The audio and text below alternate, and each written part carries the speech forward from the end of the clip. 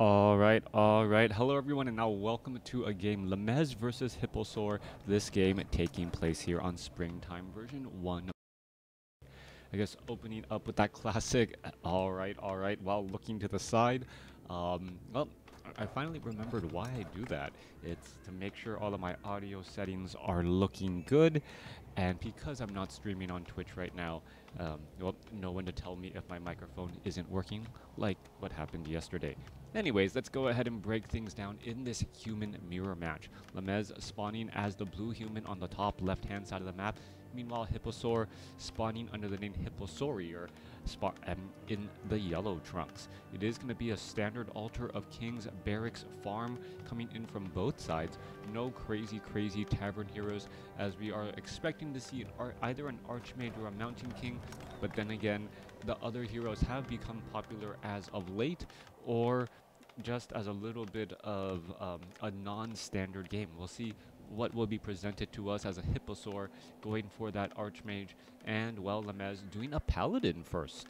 Alright, Paladin first, getting that early Holy Light in order to heal up units. Originally, I had thought that early Paladin was the stronger hero back in the Reign of Chaos beta days. Oh, how that does take me back 20 plus years ago.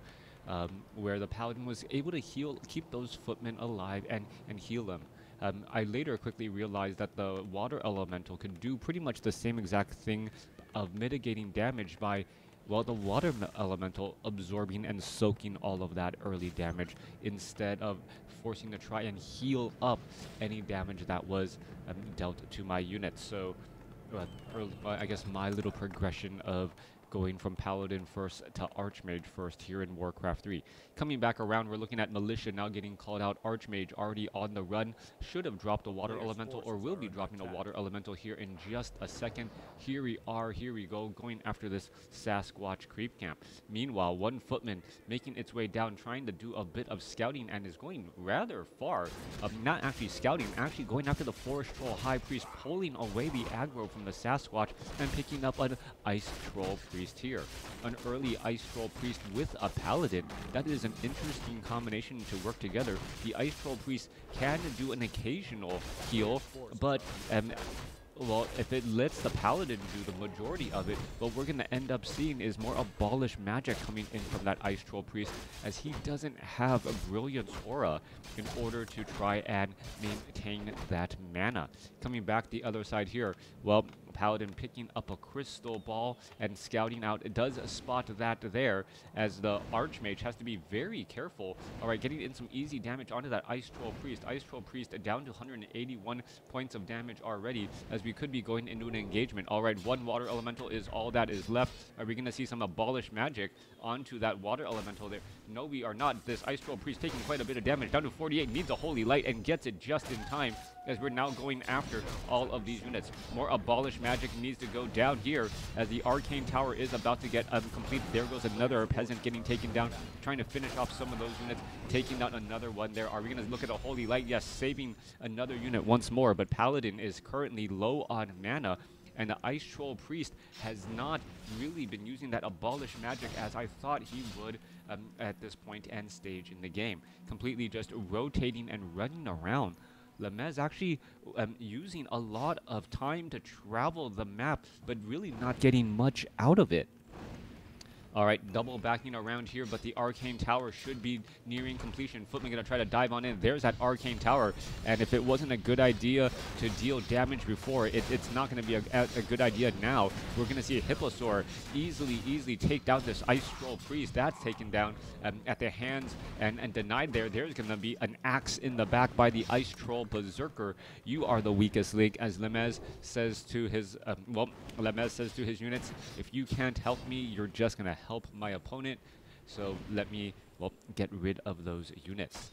Coming back across here, a scouting footman has scouted out that, well, proxy farm.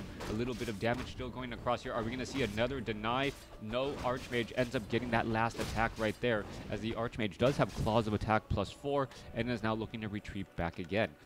Town Hall, well, about halfway done so far, as the Footmen are looking to, well, battle it up once more. The Paladin still doesn't have that much mana, and that just goes to show you how important mana is during the early stages of the game.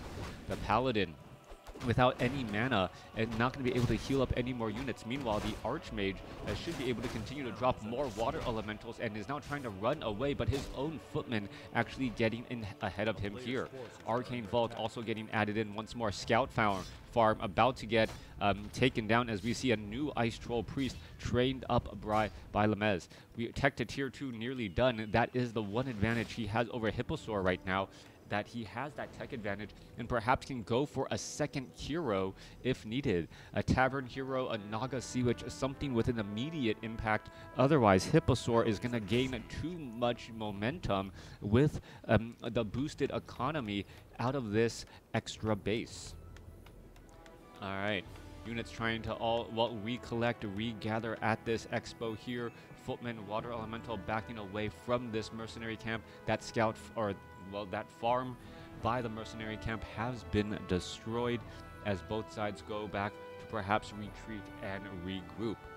Archmage still sitting on 2.2 experience and didn't really gain that much there. It does pick up an additional scroll of regeneration just in case it's necessary, as we see him bypass this 655 creep camp.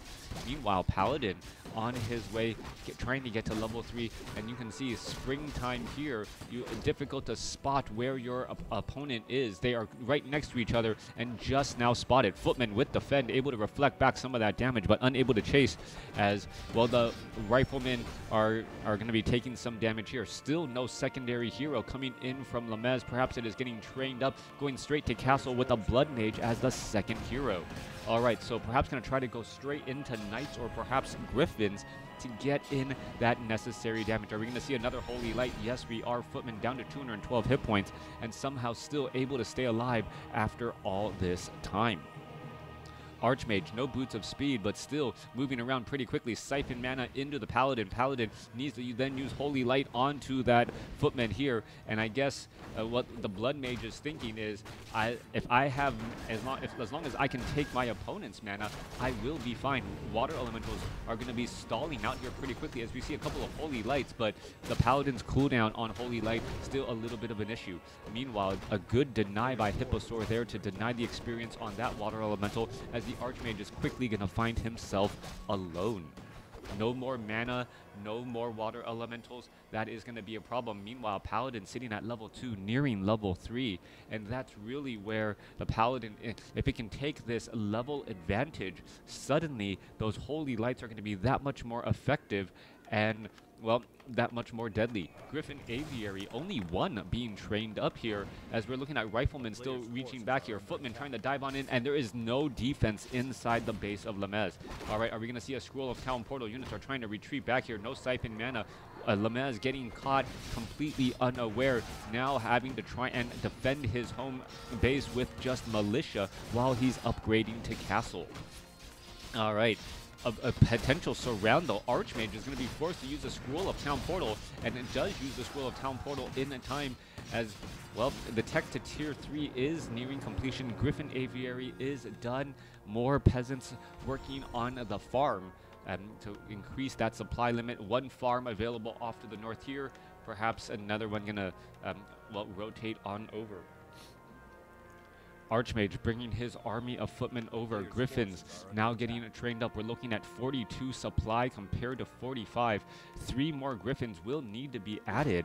And if the Blood Mage is able to keep the Water Elementals at bay with the help of Siphon mana, suddenly the appearance of 2 to 3 Griffins is going to completely destroy this Footman army.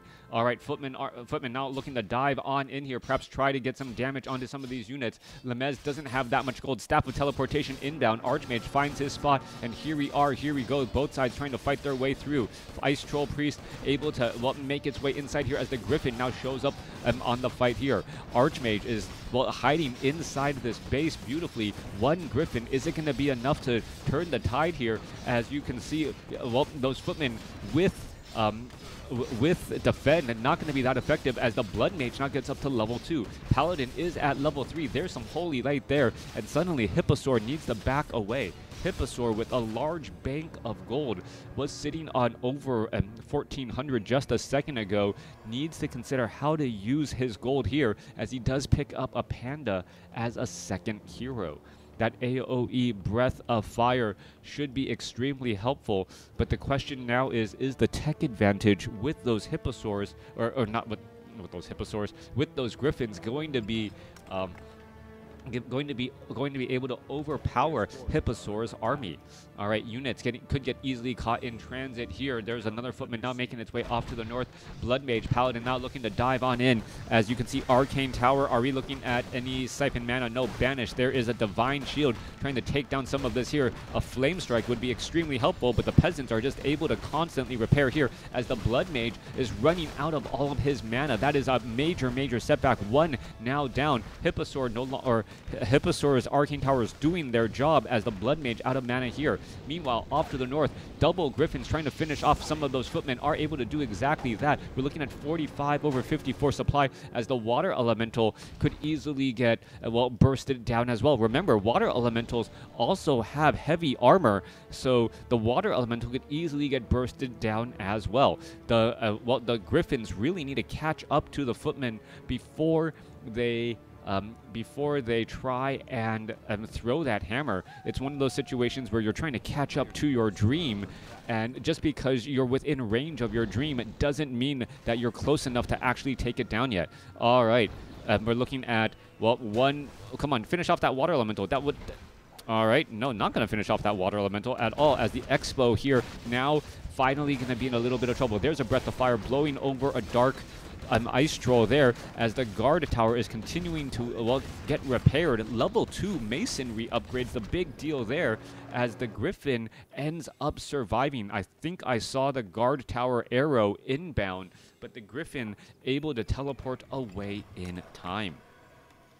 Getting up an Arcane Vault, perhaps to try and get some Staff of Sanctuaries, saving these high-valued targets. The Griffin Rider at 47, 48, it will Staff of Sanctuary cooldown and get him back up to full.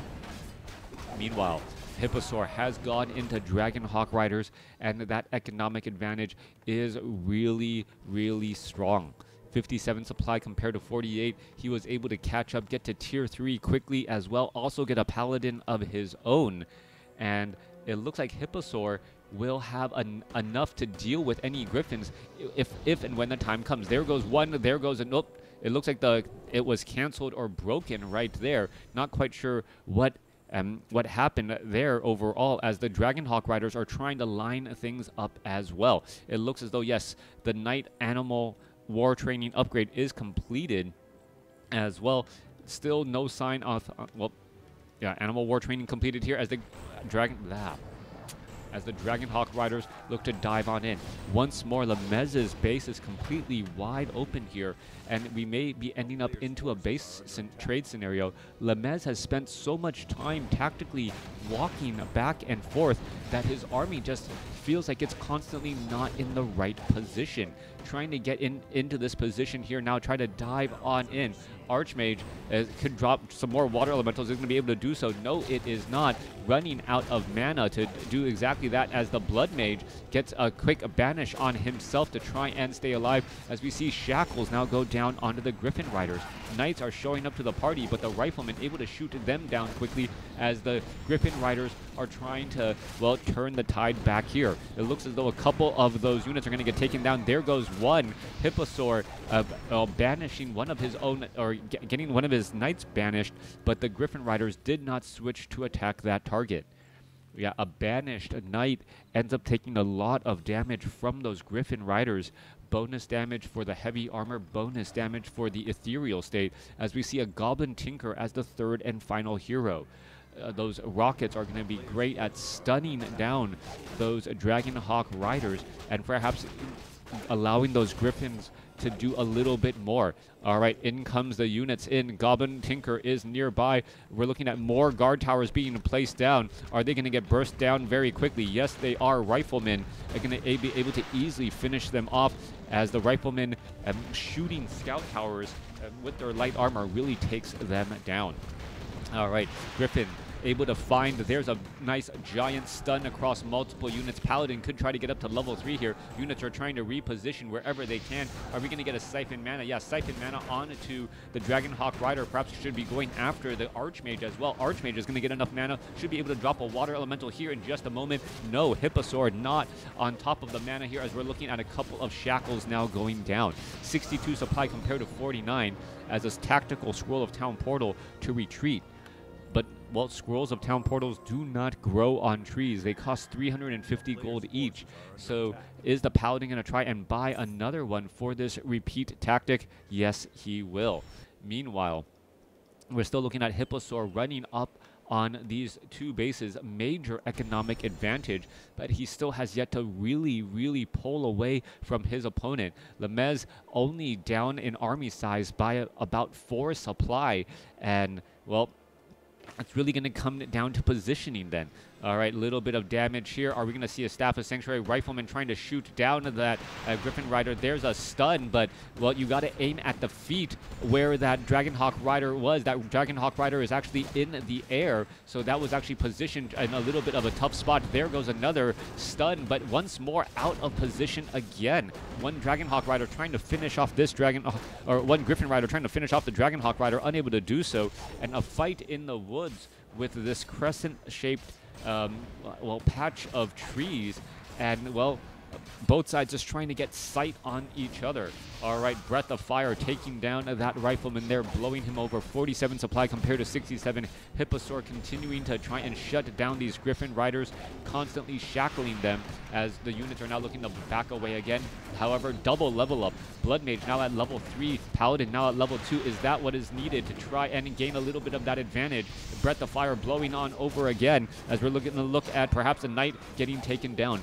63 supply compared to 47. More Siphon Mana, trying to remove mana away from the opposing Paladin. Are we going to see a Holy Light onto the Goblin Tinker? Goblin Tinker needs a Holy Light, and yeah, that is it. Lemes, however, leaves the game. Hipposaur comes away with the victory, and that is the game. All right, Hipposaur with the win right there, and being able to outlast his opponent with the help of that extra economy. Look at the resource difference. Almost 5,000 gold resource difference, even though he lost 2,000, an additional 2,000 gold to upkeep. So that slightly larger army translated to easier wins on the battlefield, and then ultimately a win overall. Thanks for watching. Thanks for listening. Hope you guys enjoyed it.